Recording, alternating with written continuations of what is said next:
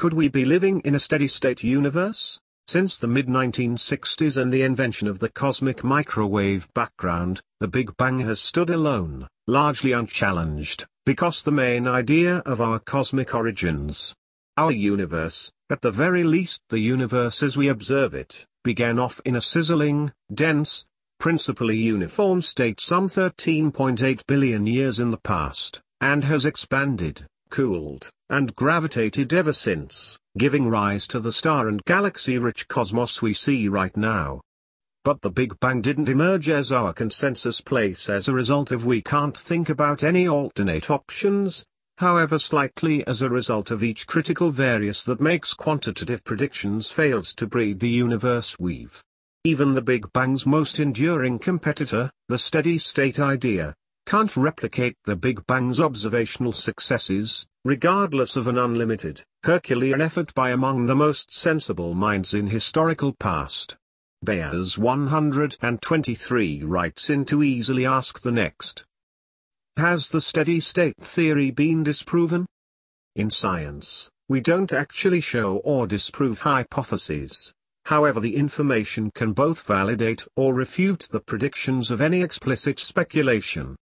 In the case of the steady-state idea, it yields at the very least 4 significant predictions that battle with the info weave. This would possibly function as sensible refutation of the steady-state idea's central concepts. However, it's much more priceless as an illustration of how science efficiently works. Let's look at the proof for ourselves. Back within the 20s, the primary main clues in direction of the character of our universe's origins, each from the observational and theoretical views, had been revealed to humanity. On the theoretical facet, Alexander Friedman first derived an important answer to general relativity in all of contemporary cosmology, how a universe full of no matter substances you may think about, uniformly, will evolve with time. Anything you may dream up, together with unique substances that Friedman himself by no means imagined, regular matter, darkish matter, black holes, neutrinos, a cosmological fixed, darkish power, cosmic strings, spatial curvature, area partitions, magnetic monopoles, radiation, and an entire lot extra are all described by the identical equations, identified right now because the Friedman equations. These had been derived all the way in which again in 1922, and so they got here to a startling conclusion, that in case your universe is full of the identical kind and quantity of stuff, in all places and in all instructions, on common, then it can't be static, and can both develop or contract. A universe that's evenly full of stuff in all places you look can't be unchanging.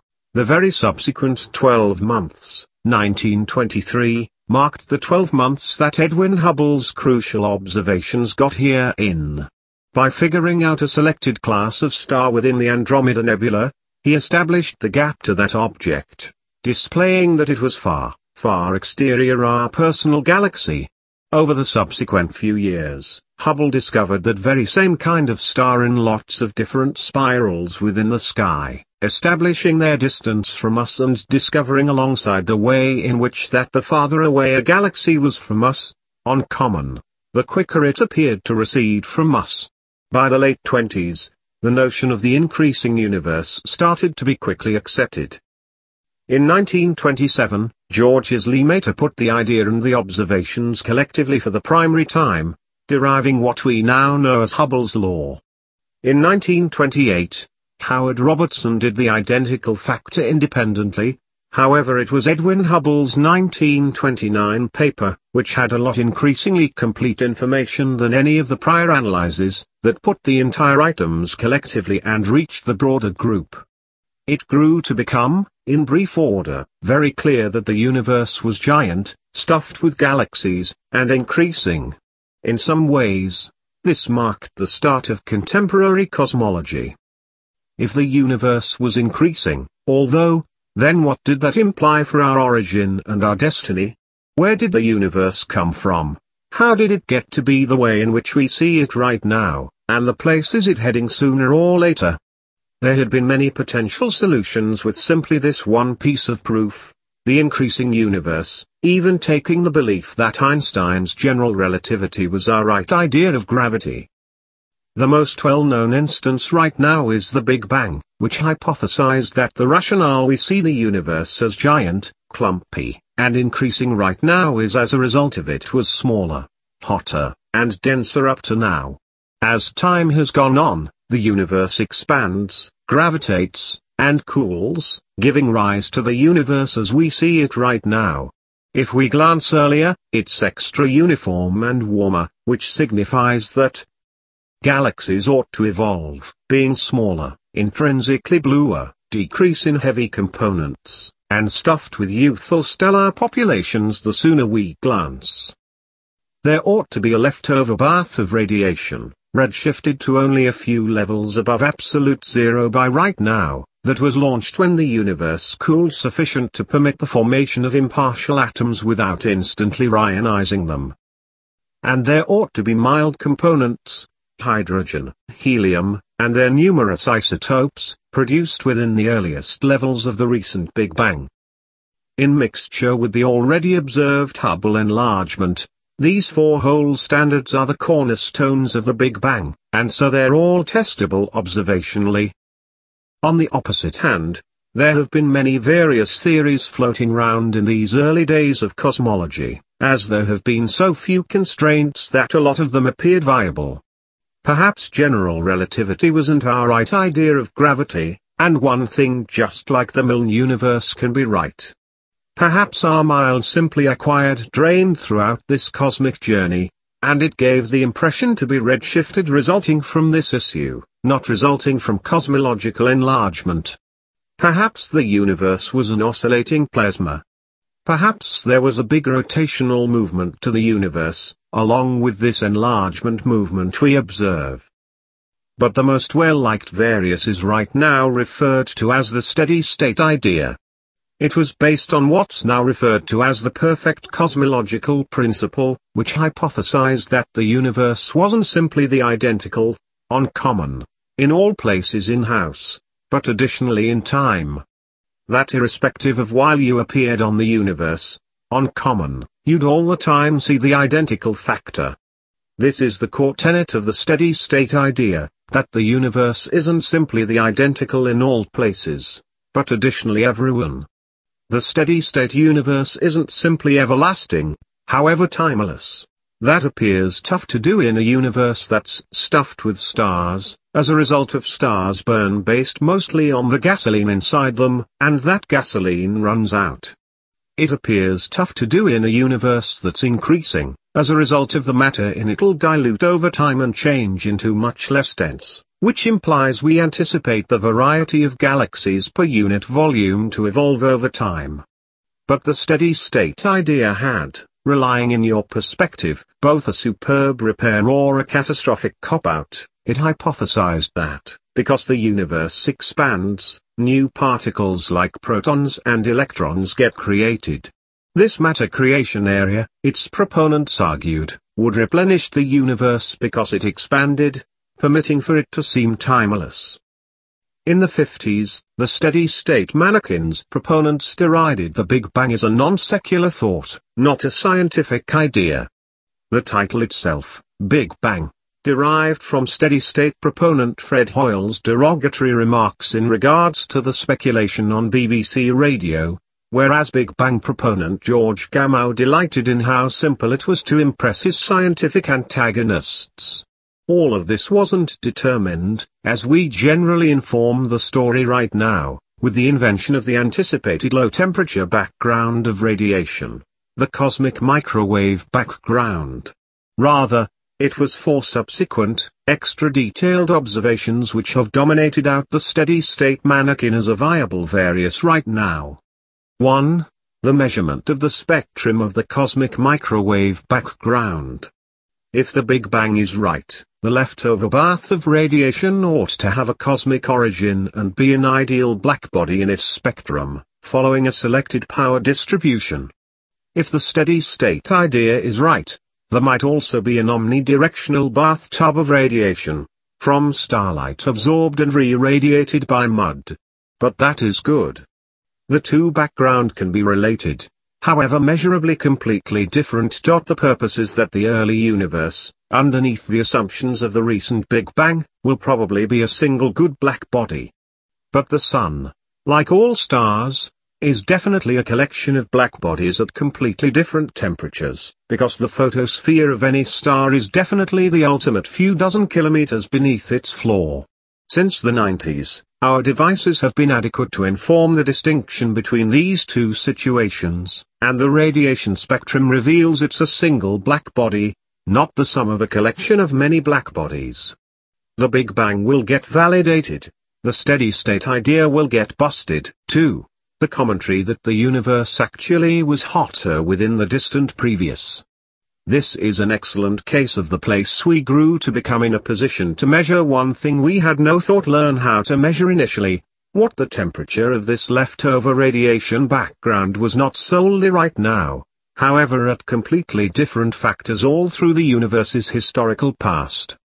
If the steady-state idea had been right, the temperature of this background ought to be impartial of time and redshift, but when the Big Bang had been right, the temperature ought to rise linearly with redshift, proportional to the amount, 1 plus z, the place z is the noticed redshift. By how radiation interacts with matter at a wide range of redshifts, we will really measure what the temperature of this background of radiation should have been at numerous distances and redshifts. As you may see, above, there's not solely a transparent rise, however the noticed rise, blue factors, inexperienced factors, and pink factors, all with error bars, follows the black dotted line very properly, the precise predictions of the Big Bang. This direct measurement once more agrees with the Big Bang and contradicts the steady-state mannequin. 3. The discovery that galaxies and galaxy densities within the universe actually do evolve over time. With the arrival of contemporary telescopes, we will take a look at the universe and discover galaxies not solely million, however billions and even tens of billions of light years away. When we do, we discover that two items of proof that allow us to discern between the Big Bang and the steady-state theories, the quantity density of galaxies and the noticed properties of the galaxies themselves. If the steady-state idea is right, each of those properties ought to be an identical right now to what they are at nice distances, the universe ought to be uniform in each house and time. But if the Big Bang is right, there ought to be no better numbers of galaxies per unit volume up to now, because the universe is predicted to have been denser, and early galaxies ought to be smaller, bluer, and decrease in heavy components. The Big Bang's predictions are exactly what we observe, contradicting what the steady-state mannequin predicts and placing additional nails into its coffin. 4. The discovery that even in essentially the most pristine populations of gasoline, there are nonetheless components apart from hydrogen. This is one other very massive one. If the steady-state idea is right, and matter, within the type of protons and electrons, is continually being created within the areas between galaxies, we should always observe populations of gasoline which are made from pristine hydrogen and nothing else. However, if the Big Bang is right, then there was a very popular and dense origin to the universe, and there ought to have been an interval the place nuclear fusion occurred very early on.